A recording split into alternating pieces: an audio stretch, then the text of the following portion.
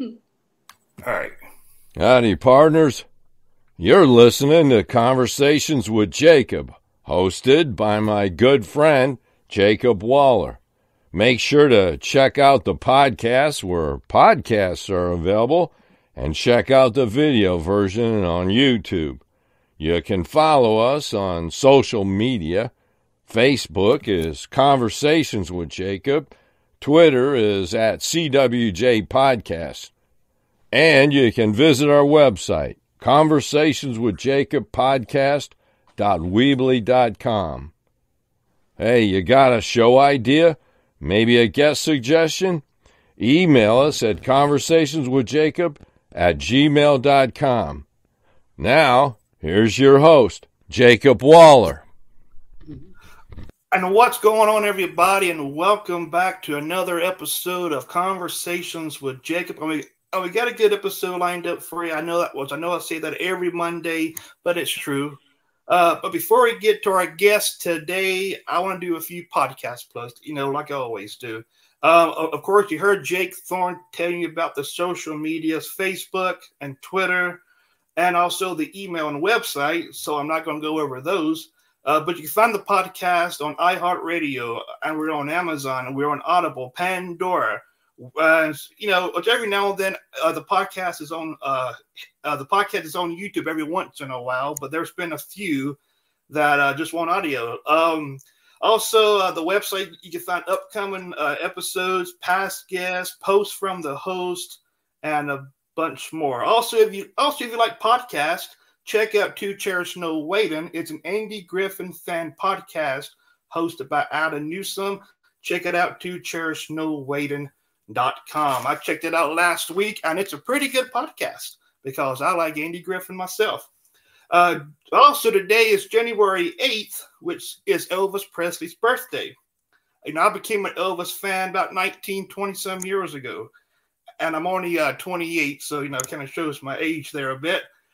So I figured, January 8th, why not talk about Elvis Presley? And that's where my guest today comes in. With my guest today is Deborah Presley Brando. So Deborah, welcome to the podcast. Hi, thank you for having me. I appreciate it. Oh, absolutely. Now, for people who don't know nothing about who you are, can you give us a little background on yourself? Yes. I am Elvis's oldest daughter. I was born I was conceived just before he became famous. And my mother married someone else at the time. She was 16 years old. And while I was in the womb, he skyrocketed. So they made a decision that I wouldn't be told about it because I was better off not knowing. And then when I turned 21, I found out the truth, although I always kind of had an idea, but they were trying to protect everyone concerned. Now, people that's watching this, and they're going to have their doubts and their criticism and stuff like that, but do you expect people to believe that you're Elvis's daughter? Not unless they know my story, no, because people tend to believe what they've seen and heard, and things that have been kept quiet or secret is new to them. And people also tend to think, particularly with my father, that they own him because he's been a part of so many people's lives for so long. So in answer to your question, I don't expect everyone to believe. People who know me and know my story, but like anything else, unless you know what you're knowing, you don't really know. Absolutely. Now, can you tell us about your book that you wrote? Yes. I started writing it in the fall of 1977, right after he left. And I just finished it up right after Lisa Marie died. So it actually covers from 1977 until now. So that's, I'm 68 now, 67 now. So I spent almost 50 years writing the book, 45. Sorry, I didn't mean to cut you off, but okay. What can readers expect from this book? Okay, well, first of all, it's called Memoirs of a Starseed Child. Some people don't understand what that is, but and it sounds probably a little far out to some people, but I believe that we're all children of the divine, God's children.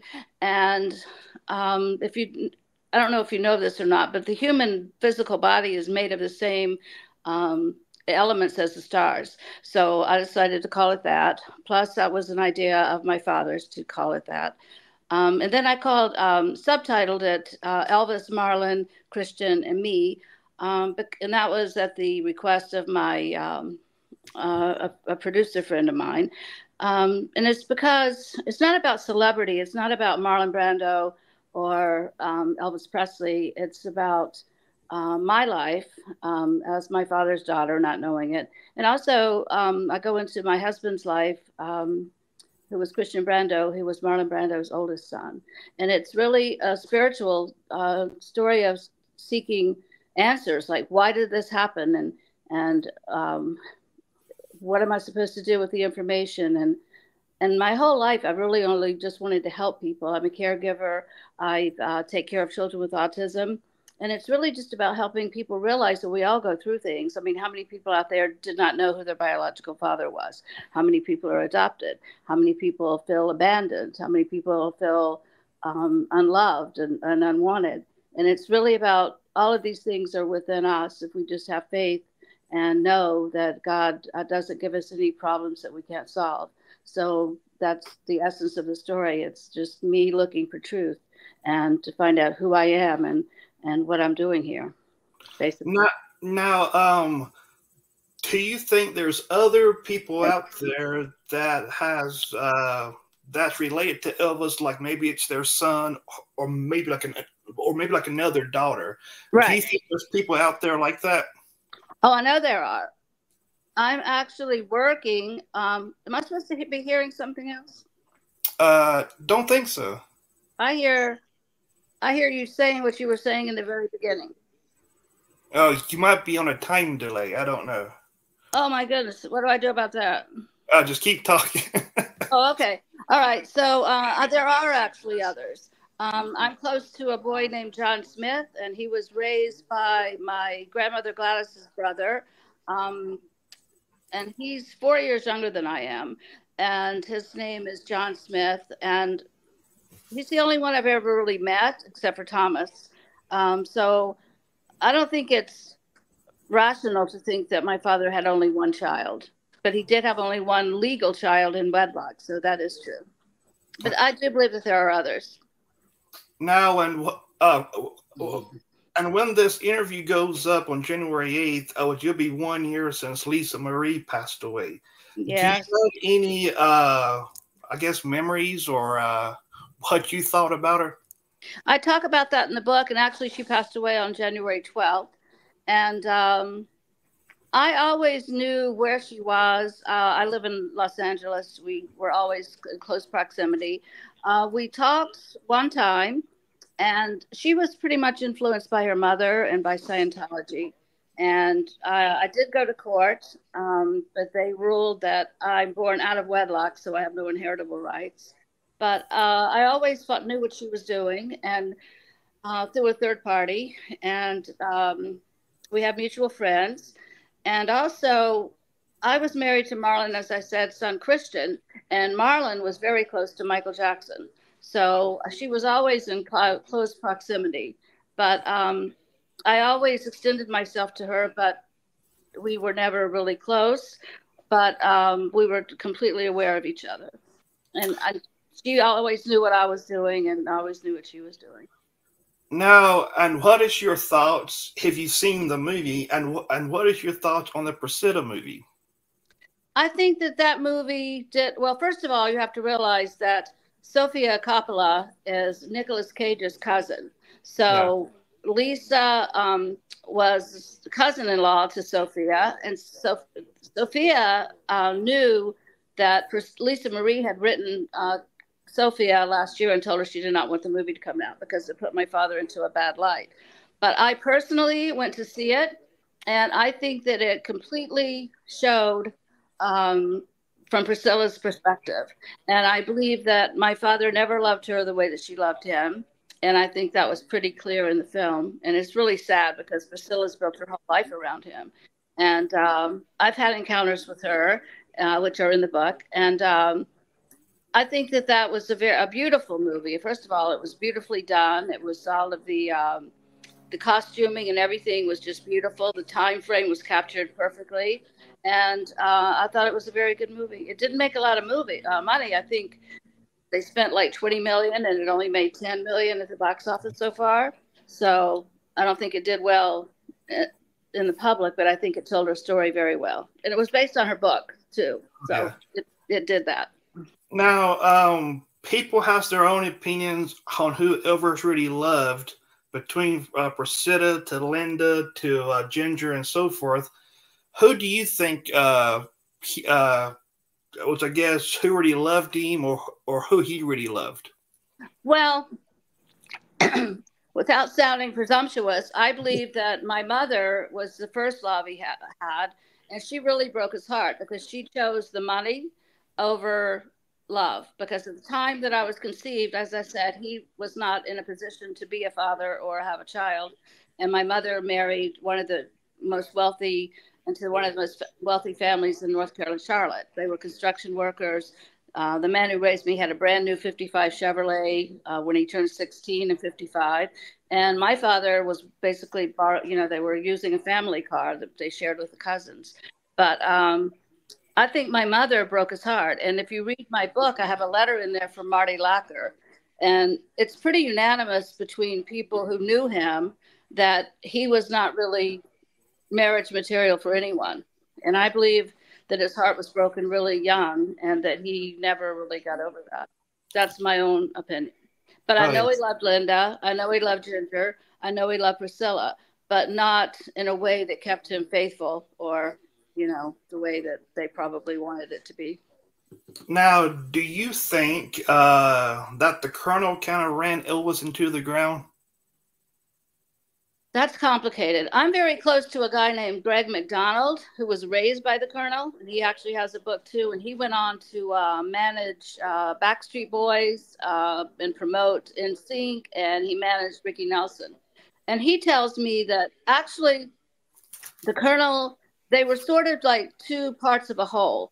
I don't believe that the Colonel, my father could have done what he did without the Colonel. And I believe there was a deep love between the two of them. I think my father had a lot of respect for him, but yes, he did call the shots.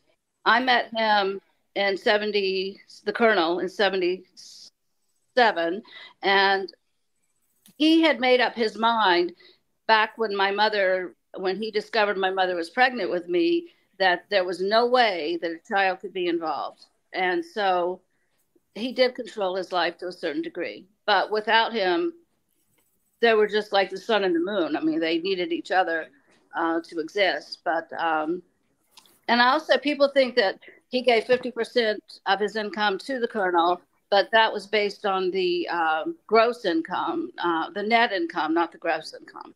So there's a lot of things people don't really understand. But yeah, he did run the show, but he was not a villain. I don't believe that. Now, and where was you on August 16th, 1977? Again, that's in the book. I was waiting for my mother to come over and tell me exactly what was going on because I confronted her and asked her if he was my father in February, and she just burst into tears. And I was waiting for my mother to come over, and I was raised Mormon, so she was waiting for her divorce to come through, and her divorce came through on the day that he died. And that was the day that she told me the truth. So that was a very difficult day for me. I remember hearing it come over the radio while I was waiting on my mom to come and tell me the truth. And it was surreal. I mean, I could hear his voice on the radio. My mother came in the front door and I just said, "Can you tell me now? He's gone." And she just... she said, "Yes, it's true, Deborah, and you have to promise me one thing." And I said, "What?" And she said, "You'll never do anything to bring any shame to his name."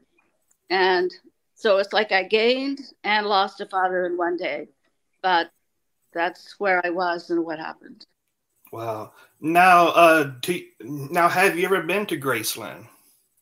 Yes, and I actually have memories of going there because my father was in my life until I was about 4 when I was able to start talking. I do remember going and meeting him on movie sets where there were like big rooms and a lot of people. I remember him having a pony for me at Graceland when I was just little. Those are my memories as a child. But I did go. The press paid me to go to do stories in '88. So, and then I went a couple of years ago. But to me, it's very sad because nobody's home. You know, it's sad. And I know that Riley's getting ready to make some changes because Lisa would go there for the holidays, and that was her sanctuary. So she would be upstairs and spend time there at holidays and things. But now that she's gone, they're talking about opening the upstairs and making it a place where people can get married and film and do filming and make it more into a museum. But to me, it's sad because that's my family's home, and it's just there's nobody there, you know. And so I don't like to go. I go for publicity reasons sometimes, but and I can remember being there as a child, like in my grandmother's room, and so I have a different perception of it. But as long as it makes people happy, that's good. Now, speaking of Graceland, did you watch the Christmas at Graceland special? I haven't had a TV since 1990 something, but I saw pieces of it. Yeah, and I hear everything that you were saying in the beginning over this, but I'm going to keep going. I saw clips of it afterwards, and I thought it was great. Um, you know, this would have never happened when Lisa was alive. But I think Riley's taken over and doing a really good job because people love my father, and he reminds them of different times in their lives. Like you said, I've met so many people that remember exactly where they were on that day, and he was a spiritual being, and he loved humanity so much, and he gave them everything that he had, and then some. And so I forgot the question, but I think that was great, and I think they'll probably have it every year now because the ratings were very high. They were almost as high as the Rockefeller. Oh, yeah. So, and I think it joins families, and I think that especially after COVID, we're all looking for something that we had before that we don't have now. And I don't want to get emotional, but I think that that's a good thing for a gift to the world from him. Yeah, I think it's great. Oh, yeah. Now you talked about going to court over going to court over this whole thing. Why do you think that they didn't kind of accept kind of like what you brought to the table? Well, what happened was I was very close to Larry Geller, who was my father's hairdresser and spiritual advisor and a very good friend. I read his book in 1977, and then I went straight from Carolina to Los Angeles because I wanted to know someone who knew my father as a human being on a day-to-day basis, not as an icon or some guy in a white jumpsuit. I wanted to know how he thought and what he believed in and just how he was as a human being. So Larry Geller picked me up the first day I was in Los Angeles on the first day of summer, 1980. And he put me in Malibu to live. He was like a father to me for many years. And he gave me a copy of the will after I was doing talk shows. And I had no desire to go public, but my husband at the time sold me out to the tabloid. And he came home one day and said, "You're going to be in these magazines about your story." And I'm like, "What?" Because I didn't even know how that worked. So Larry gave me a copy of the will. And in the will, my father leaves everything to Lisa Marie and any other lawful issue I might have to be divided in separate and equal trust. But that's not the real will. There was a will that he wrote that was destroyed, which I talk about in the book, and other people have talked about it. But it was destroyed by Priscilla and his father because it was too generous to too many people. So the will that was probated, I did go to court, and they're saying that they concede that I'm his daughter. That's in the court documents. But since he didn't marry my mother, that I have no inheritable rights. Yeah. I know he wouldn't have wanted it that way, but Priscilla and my grandfather wanted to protect Lisa. So I understand it, but And even now, that's why I don't get sued or anything, because they've conceded I'm his natural daughter. I just don't have the right to inherit because I wasn't born in wedlock to him. You understand? Yeah, yeah. So you're saying that so they said that you are Elvis's daughter, but since he didn't marry your mother, you Right. don't have the rights to none of that stuff. According to the will that they probated. Yeah. It's not the real will, because in the real will, he did leave to other children. But to Priscilla and the state of Tennessee, because if you think about it, Graceland brings in more money into Tennessee. It's the second most visited house in the United States. So there were reasons for wanting to protect it. And so I'm not lawful because my mother, actually lawfully another man's, because my mother was married to someone else when she had me. So yeah, it's just a technicality, but saves them millions. And but they did concede that for the sake of the case that I'm his daughter. But again, there's nothing I could do to go back and make my parents married. So that's it. Now, have you ever thought about taking a DNA test? I've already done all that. Oh, you've already done that. I've already done that. In 1988, back then, we couldn't just go to Ancestry.com or just go swab your cheek. Back then, get the best DNA, best blood. We didn't even call it DNA. We called it blood testing. So I got tests from my father's paternity suit in 72, and I matched that at UCLA and Selmark and Bethesda, Maryland, and everything came back matching. But even that didn't matter to the estate because that doesn't make me lawful. So I've already done all that. And so, and it's so funny because people of your generation and even in their 40s and 50s think it's so simple. But back in the day, it was blood tests and it wasn't anything like it is now. Plus, there's no DNA of his to match to today. I mean, unless I did it with Riley. But since I've already done it and it's not going to benefit me in terms of inheritance, I just think, there's no need to try to get DNA from a place that doesn't really exist. But I did match with cousins and all that.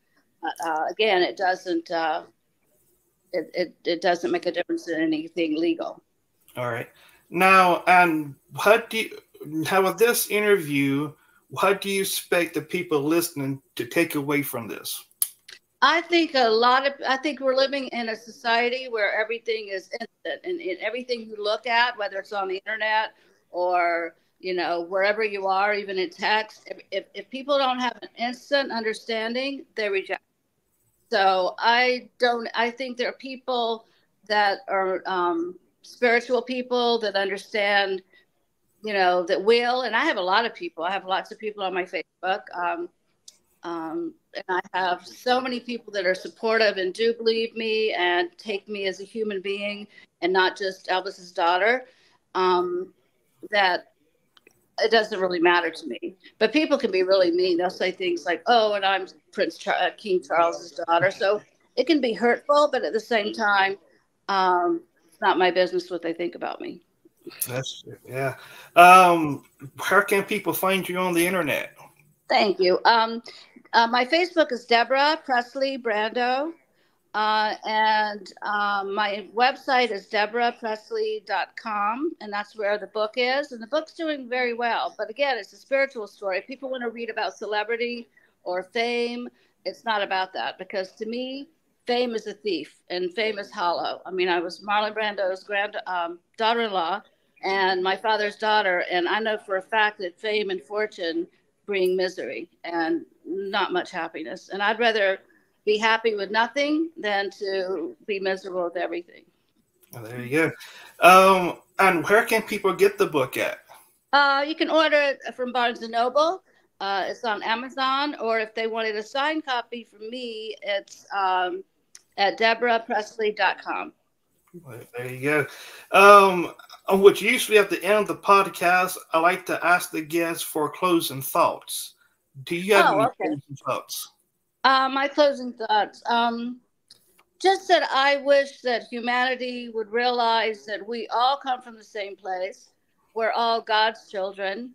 We all want the same things. We all want to be loved. We all want to know where we came from We all want our families safe.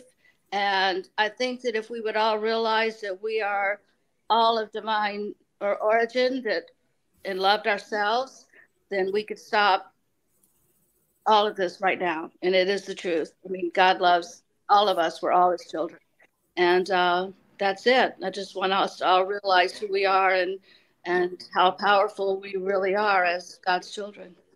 Absolutely. With Deborah, which I don't thank you for coming on the podcast to talk about Elvis and talk about your book, which I really, of course, which I really enjoyed it. And I'm going to send you a copy. I'm going to send you a copy. All right, yeah. Which I know people was thinking that I was going to come on here and kind of bash you for for claiming to be Elvis's daughter. Which I'm not that kind of person, so I wasn't going to do that. Well, I'm grateful. God sends me people like you. Thank you for that. Oh, of course. Hold on. Thank you for coming on the podcast, which I enjoyed it. I'm sure some people that have push play on this, maybe they enjoyed it. So once again, I want to thank you for coming on. Thank you, sweetheart. And I'll put you on mine too. Just tell me how. All right. Yeah, sure. Okay. All right. Bye-bye. Bye-bye. This right here wraps up the podcast. Check it out next Monday for a brand new episode. Until then, God bless, and we'll catch you then. Thank you. Bye-bye.